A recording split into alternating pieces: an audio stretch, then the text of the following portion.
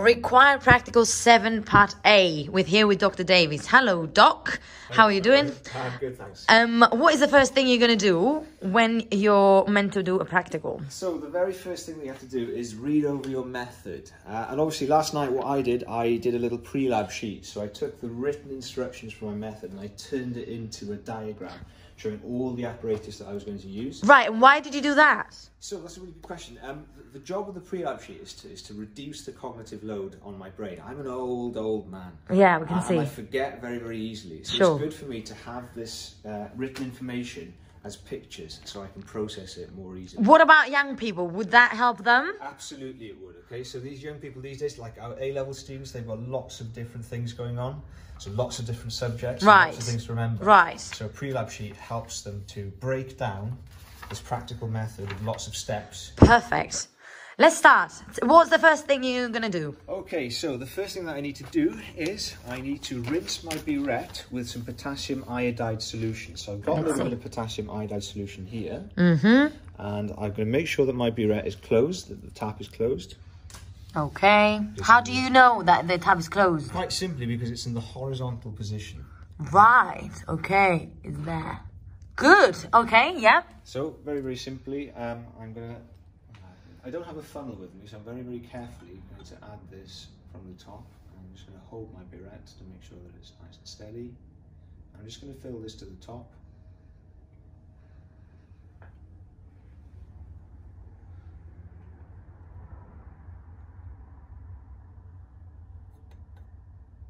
Being very, very careful because I don't want to... You don't want any spillages, yeah, sure. I'm just going to fill that up and then I will rinse my burette just by opening the tap and letting it all run out. And why? What is that doing?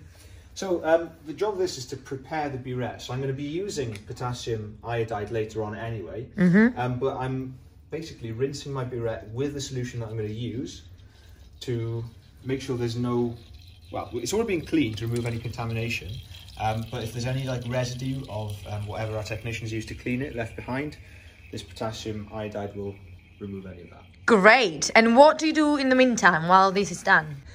Hello, sir. So what state are we on now? So we've rinsed our burette with potassium iodide and we've also filled it up to a particular level. So lots of students get really caught up with this.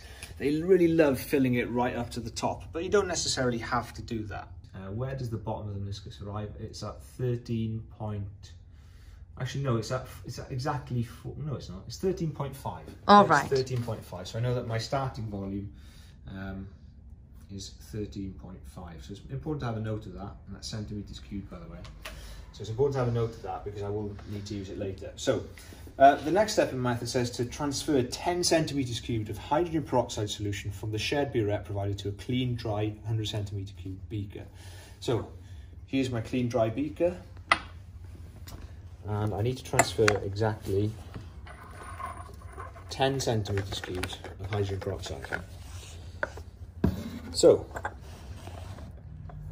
in order to do this, I've got a choice. So I've got, in my equipment, I've also got a 25 centimetre cubed measuring cylinder. But I'm not going to use that. I'm going to use the smaller one because it's better for measuring smaller volumes. All right. Smaller volumes more accurately. Okay. So I'm going to use this one. I'm going to measure it out. Again, I'm going down to eye level so that I can read the volume with more care, more precision. Okay.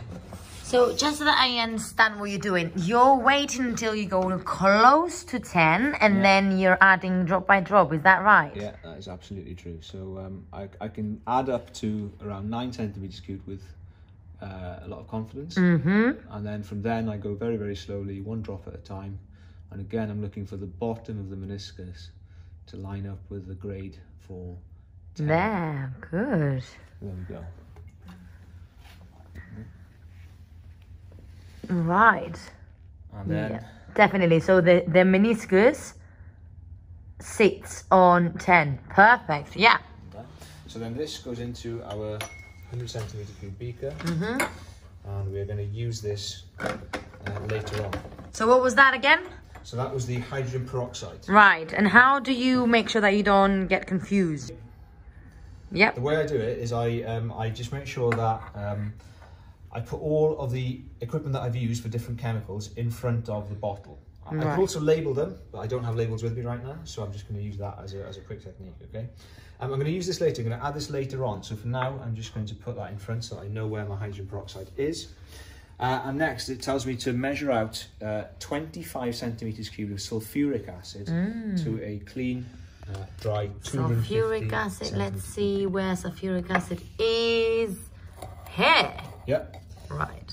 So I now need 25 centimetres cubed of this. So to measure this out, I'm going to use a funnel because it will take me a very, very long time to measure it all with a dropping pipette. So again, I'm going to do what I did earlier. I'm going to add up until 20, let's say, with a lot of confidence. But from there, I'm going to slow it down. And why did you take the funnel off?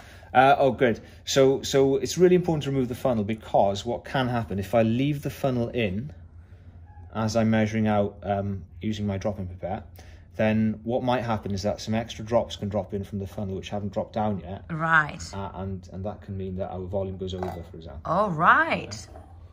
So I'm just going to add a few more drops of my acid. I might need a little bit more. And again, I'm going to look for the meniscus to line up with the bottom. Sorry, the bottom of the meniscus, I should say, to line up with the grade for 25. I think that looks good. Yep, it does. Okay. And then I'm going to add this to my 250 centimetre cubed beaker. So in it goes. And I'm going to put this back in front of the sulfuric acid so that I know exactly what I've done. Very, very tidy in there. Yeah, good. So next I've got to add some distilled or deionized water. I need 20 centimetres cubed of this. And I'm going to open up the bottle. Given that this is deionized water, I don't mind so much if I spill it. I haven't got a clean funnel with me, so I'm just going to add this. Again, I'm going to add with confidence up till about just over 15, and I'm going to use the bottle to fill up the rest. So the bottle gives you lots of control, and you can carefully fill it up to 20, just like that. Okay, and this goes into the beaker as well. So the purpose of the deionized water is to dilute our solution. And next we've got use a plastic dropping pipette to add about 1 centimetre cube of starch solution to this beaker. Right. So it's about 1 centimetre cube of starch solution. So we don't have to be too precise about this. So we can use the gradings on the pipette, and I can see that 1 centimetre cubed is probably roughly about 1 centimetre in length from this. All right. So if I just add that until I see about 1 centimetre disappear, should be more than enough. Okay. And then the final thing, so use your burette to add 5 centimetres cubed of potassium iodide solution to the mixture. So I said before that we were actually, it said for the starch, add about 1 centimetre cubed, but now it's telling me to add 5 centimetres cubed from the burette. The reason for that is because what I'm adding from the burette is our independent variable. So we want to be very, very careful with our measurement of this because this is going to affect our results. So we shouldn't mess this up. No, we've got to get this one quite right. Perfect, okay. So I look at my starting volume. So I worked it out earlier and it was 13.5 centimetres cubed. Yep. So what I'm going to do now is I'm going to think, okay, so I'm going to add 5 centimetres cubed. It starts at 13.5. So if I add 5 to that, we should be at 18.5. So I'm going to add and open this tap and add it until we get to 18.5. So again, what I'm going to do is I'm going to slowly open the tap until it starts to flow. And the good thing about the burette is that it does offer quite a lot of control. So I'm going to let about 4 centimetres flow out with quite a lot of confidence, and then at this point here I'm just going to try and slow it down as much as I possibly can and remind myself 18.5 is the number that we're after. So now I'm trying to add it a drop at a time until we get to this point there, I think that the bottom of the meniscus is resting at 18.5, so I think that should be okay. Right, perfect. Okay. There's a final drop that's, if you can see this, there's a drop that's kind of sitting at the end now. And what do you do with it? Well, the burette already thinks that we've added this. Yeah, so we might as well. Yeah, we might as well. So we can gently maybe tap the burette. Right. Very, very gently. Hopefully it will drop down. There we go. Perfect. Okay, so we've got all of those things into our beaker, and then the final step is to add 5 centimeters cubed of sodium thiosulfate solution from the shared burette provided. So sodium thiosulfate, I need 5 centimeters cubed. So we don't have a shared burette because it's only me doing this one, and I've already measured it out. So I've already measured it out to be 5. Actually, let me just confirm that. Do you agree that's 5? Isn't it a little bit above 5? Right. I think actually the bottom of the meniscus is a little bit above 5. Yeah, I think the bottom of the meniscus is up.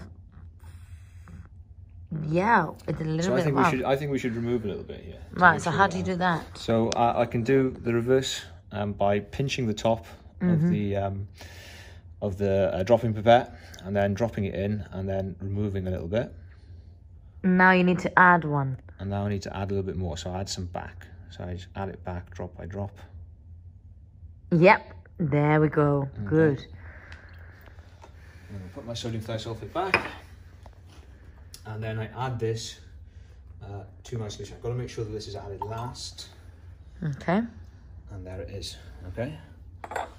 So now what I need to do is I need to stir my entire solution for a little bit to make sure that it's really well mixed.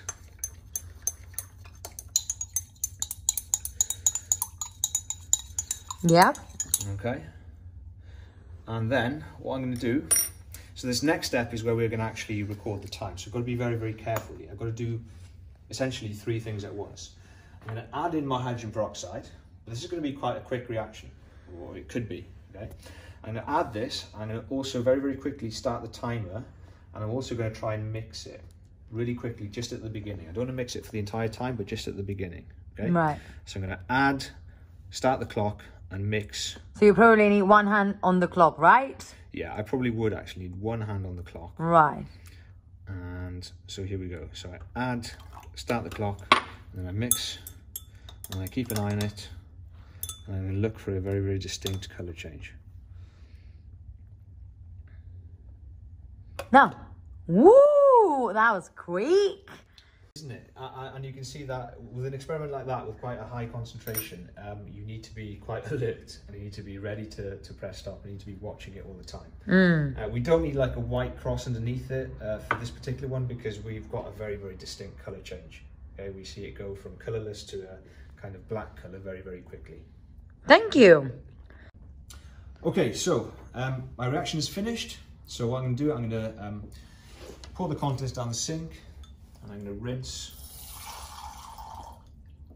I'm going to put this back in the tray so that our great team of technicians can clean it up for the next experiment. Obviously, I've got to also record my time as well. So in my table, I'm going to write down the concentration of the potassium iodide, and I'm also going to record the time. I'm also going to make sure that I use the correct format. So this is a digital stop clock, so it's giving me the time to 2 decimal places, so it's 10.67 seconds. So I'm going to record it 10.67. Okay. Okay. And that's it. So next what I'm going to do is I'm going to repeat those exact same steps, but I'm going to slightly change the concentration of the potassium iodide by using a different volume of potassium iodide from the burette and a different volume of deionized water. Perfect. And you're going to do that for how many? So for this, we've got 5 different concentrations of potassium iodide. So you're going to repeat this process for 5 times? Yeah, yeah. Great. And I'm going to compare the time taken for that colour change to happen in each one. And that's going to tell me something about the rate of reaction. Okay, thank you very much.